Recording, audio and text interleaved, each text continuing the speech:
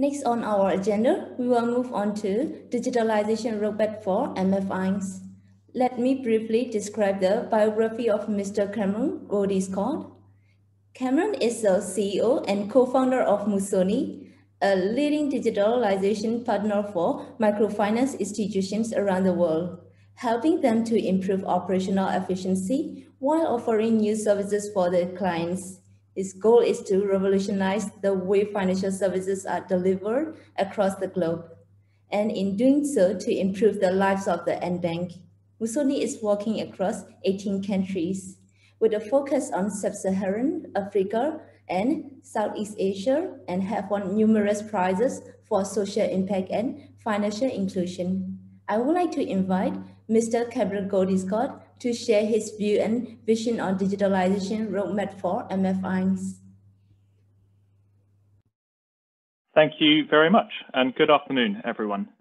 I think that everyone here knows Musoni, so I won't do the standard company introduction.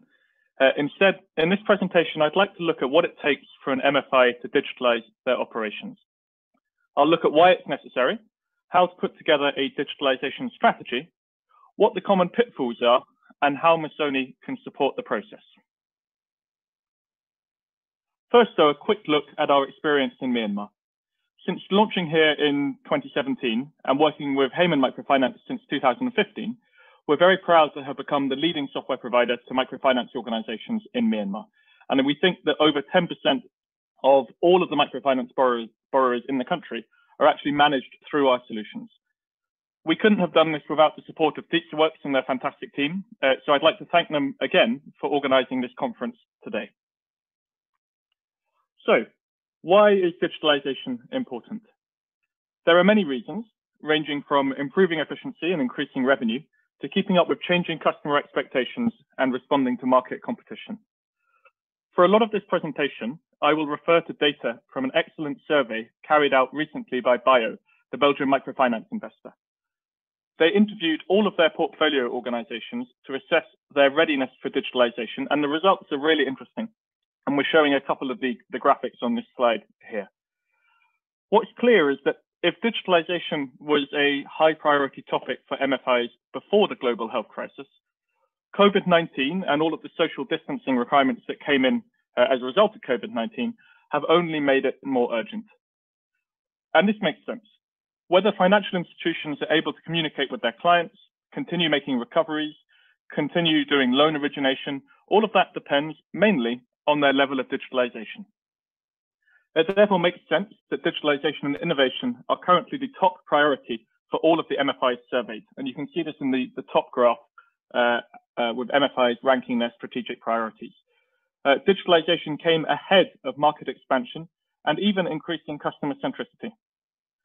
And yet, in spite of this, very few MFIs have yet digitalized. And we can see this in the second graph, which clearly shows that actually it's banks that are the real champions of digitalization. From mobile wallets to digital loans, commercial banks are ahead of microfinance organizations. They lead on agency banking and also on communication channels. One of the reasons for this divide between banks and MFIs becomes apparent when you listen to the feedback from the financial organizations reporting their challenges for digitalization. 100% of the organizations reported that they had a challenge with a digitalization knowledge gap and lacked the skilled staff to manage digitalization. So HR challenges, effectively. 59% also highlighted weaknesses of their IT system, which is something we're going to focus a little bit more on today. And almost half of them struggled with a lack of funding for digitalization projects, and a similar number faced regulatory challenges. As a result, for many microfinance organizations, their digital products are still not very developed. MFIs are held back by legacy IT systems and a lack of internal expertise, and they don't have funding to address these two issues. And this is where at Musoni we try and help a little bit. We try and make it easier for MFIs to overcome these challenges. Our recommended starting point for any MFI is to put together a digitalization strategy. Even though we're a technology vendor, we see the technology itself as nothing more than the tool that you use to digitalize once you have the right foundations and strategy in place. and your strategy will always start off with a digitalization readiness review. This would look at all the key factors that you need to consider when digitalizing, whether it's country readiness, the customer readiness, organizational readiness, and finally the tech readiness. And actually our team can do a free digitalization readiness review for your organization. But you can also do it yourself. And to make it easier for you to do it yourself, I wanted to share a little bit more on the approach that we normally take. The starting point for us is always to assess what digitalization options are available in the country we're working in. And in Myanmar, it's easy. There are lots of options. As we know, smartphone ownership is high and internet connectivity is generally very good.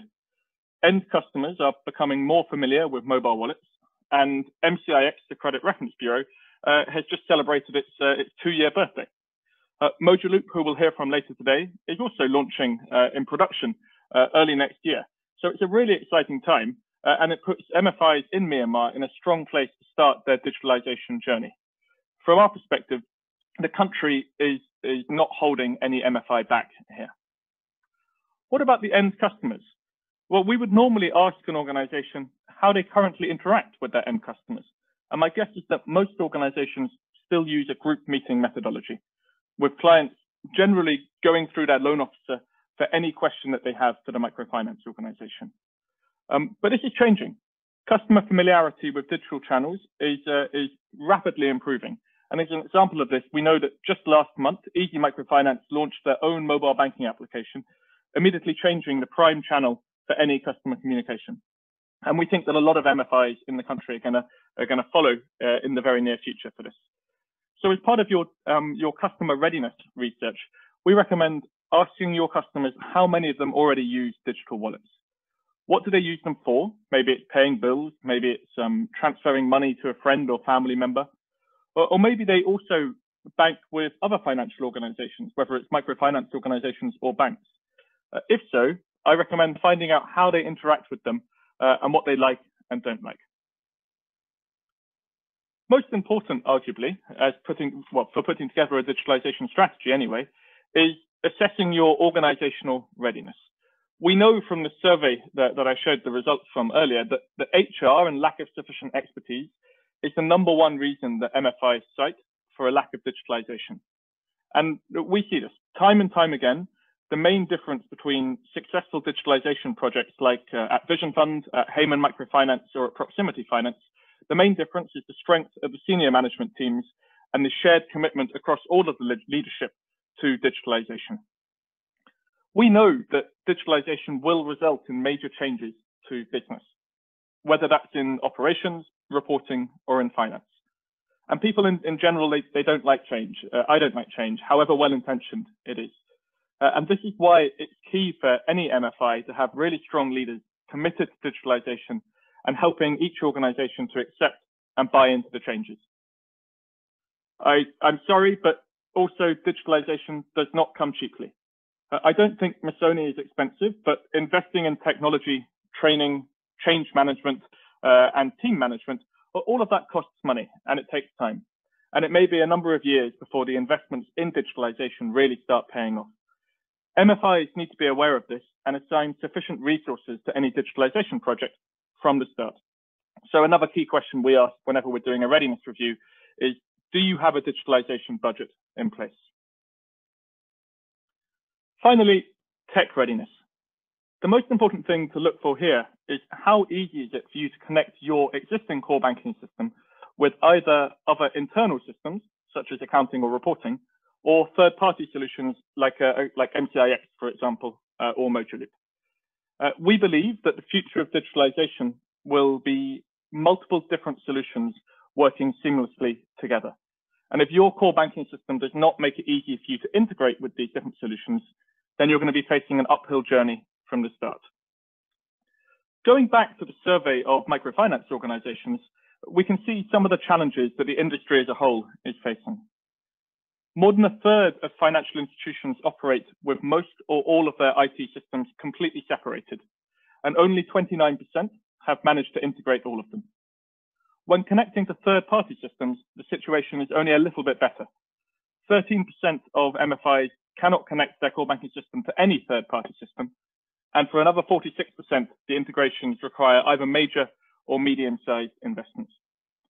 Only 42% of financial institutions have integration-ready systems like Microfinance in place.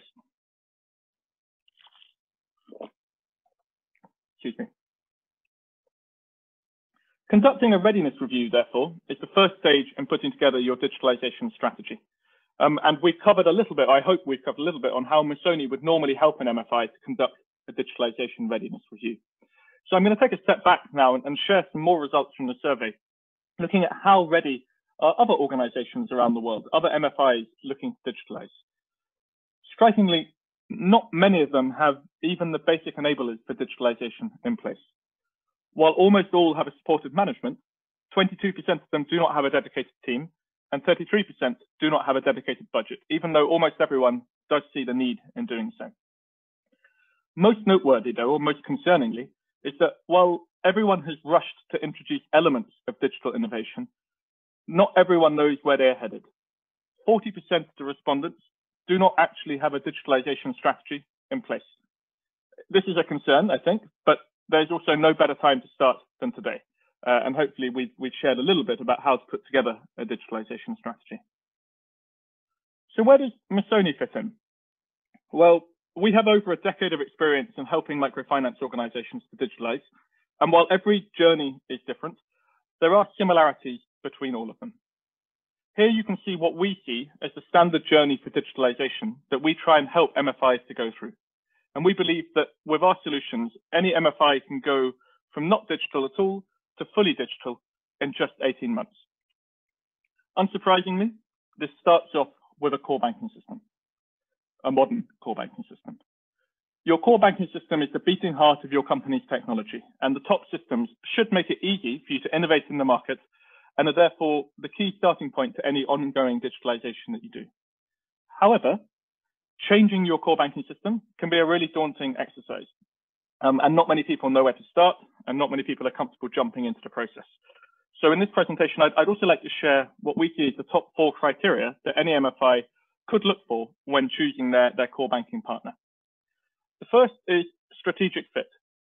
Does the vendor's model and direction, does their solution align with the digitalization strategy that you have just put together for your organization? The second is trust. Do I trust this vendor to help me achieve my strategy?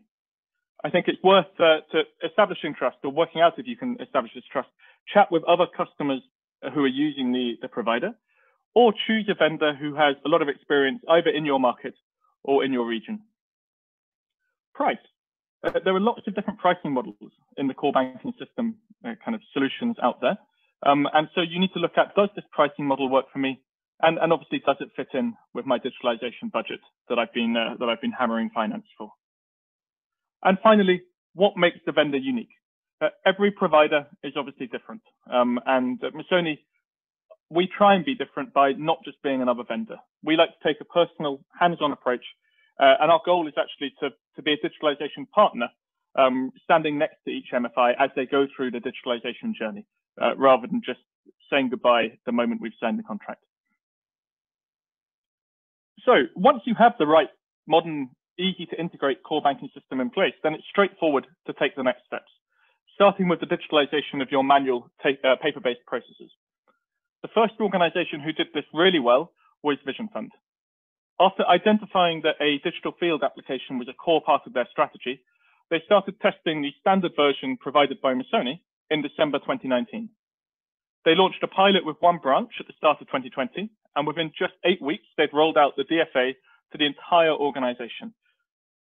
To ensure the success of the project, they implemented multiple surveys. They had a feedback circle between the end users and the digitalization team. And where necessary, they carried out refresher training to increase the loan officer familiarity with the solution. All of this was done in the middle of COVID-19. They also worked closely with Microfinance to fix any problems in the DFA and to let us know about new functionality that they'd like to see. So it was a really, really nice example of first having the digitalization strategy, having a clear plan on how to implement that strategy, working closely with the vendor, and none of it would have been possible without the strength and commitment of the senior management team, the leadership within Vision Fund, the organization. And since finishing this project, since launching with VFM, we've also seen similar successful projects with Hayman Microfinance and Proximity Finance, demonstrating that once you have a good system in place, you can start your digitalization journey very, very quickly. Another key part of most organizations' strategy is leveraging the increased mobile phone ownership of your customers. And with Mosoni, we try and make this easy. Our SMS module works across all networks in Myanmar language and is really useful for improving communication with your end customers. Vision Fund are currently using our APIs to integrate with MPT Money, while Proximity have used them to accept payments through Ongo. We're also working with Vision Fund, who've been instrumental in driving the project with Mojaloop, and hopefully we'll hear a little bit more about that later today. Beyond SMS and mobile payments, the future is also likely to include mobile or client-facing banking applications. Mosoni's client-facing application is fully integrated into the core banking system and enables clients to view their accounts, to check their balances, to transfer funds, and to make loan applications as well. And it all works straight out of the box. You could get started tomorrow. However, if an MFI wanted more than this, they could also develop their own mobile banking application and integrate it with Mosoni using our APIs. To make this easier, we're also planning to open source the code for our banking application, and therefore to make it easier for any MFI wanting to build on top of it to customize it themselves. Finally, it's also possible to integrate a third-party solution directly into Mosoni using our APIs. One recent integration that we've been piloting has been with a new company called Mobi4Me, and I've got a couple of screenshots on the slide here. They've developed their own mobile banking application for end customers. It's already been translated into Myanmar language, and it's been integrated on one of the Mosoni demo environments. So any MFI in Myanmar could start testing that and comparing it to other systems in the market straight away. Finally, and I won't talk too much about MCIX because it will be covered a little bit later, but another way in which we make it quick and easy for MFIs to digitalize is the real-time integration with MCIX. We were the first core banking system to fully automate the integration, and it's now possible to receive real-time information from MCIX during the loan application process. And we're really, really excited about it. So to summarize, at Mosoni, we help microfinance organizations to achieve their digitalization strategy quickly and affordably. However, it's still key for the organization to have their own strategy in place. But at least with us, the technology bit of the puzzle is taken care of. We'll hear a bit more from them later today, but to show that it really is possible to digitalize in less than 18 months, I wanted to showcase Proximity Finance. Having launched Mosoni in March, they automated their loan decisions using our credit checks in July. They launched a digital field application to 400 loan officers in August. They're now testing the MCIX integration and running a pilot with Ongo to digitalize their cash repayments. All of this in under 12 months during one of the most difficult operating environments with COVID-19 that any of us have ever seen. And I'm really looking forward to hearing Sam's presentation a little bit later on how they managed to achieve it, what went right and what went wrong, because there are always challenges. So to finish, I think we all understand the importance of digitalization, and I hope I've explained a little bit about how we would recommend putting together a digitalization strategy and how we can support on the technology side. I'd like to finish with the final 30 seconds of the keynote speech at last year's European Microfinance Week, delivered by Graham Wright, who's one of the leading experts in microfinance in the world.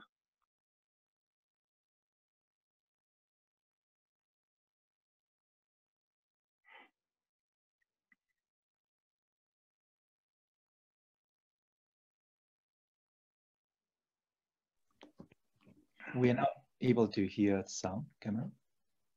Can we see?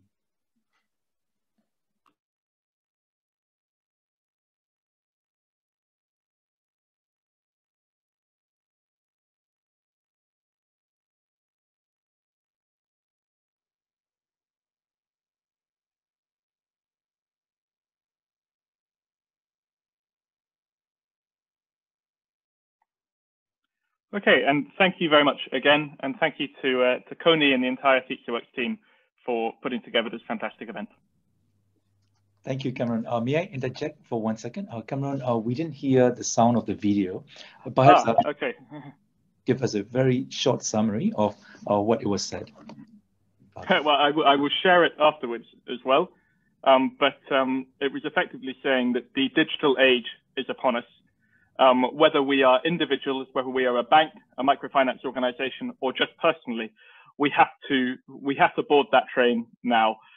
If we don't, then in a number of years' time, we will have missed the opportunity. And in short, to survive, microfinance organizations have to digitize or die. Thank you, Cameron. Thank you, Cameron, for your precious time and sharing with us. Now,